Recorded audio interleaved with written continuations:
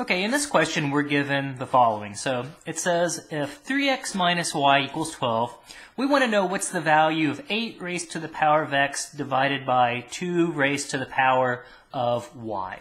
So we have the answer choices 2 raised to the power of 12, 4 raised to the power of 4, 8 raised to the power of 2, or lastly part D, it says the value cannot be determined from the given information. So this is one that I think you could always start plugging in, make some values of x and y that give you 12 and simplify it. Let's do it the algebraic way though. So let's kind of show, I think, what they're going for here. So if we look at 8 raised to the power of x divided by 2 raised to the power of y, the first thing, I think the first key observation is noticing that 8 is a power of 2, right?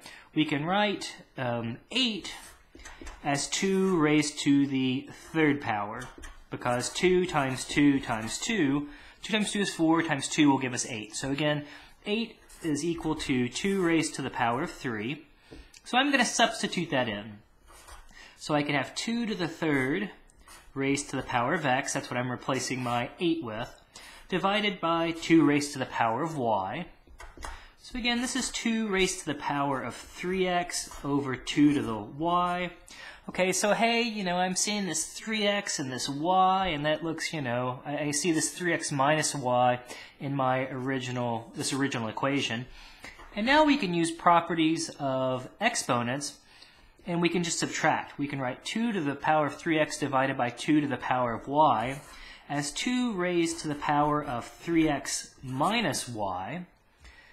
And, well, now we know we're given this information that 3x minus y equals 12. So we're simply left with 2 raised to the power of 12, and that will be our solution. So answer choice A is the correct solution. You could also do something like the following, again, if you had to, if you weren't sure about this. You could always, for example, if you let x equal 4 and y equal 0, right, 3 times 4 minus 0 will give you 12. And then you can substitute in. You would have 8 to the 4th over 2 to the 0. And again, you can reduce 8 to the 4th. Again, you have to make this observation that you can write 8 as 2 to the power of 3. But again, you could arrive at this same exact answer by doing it that way as well.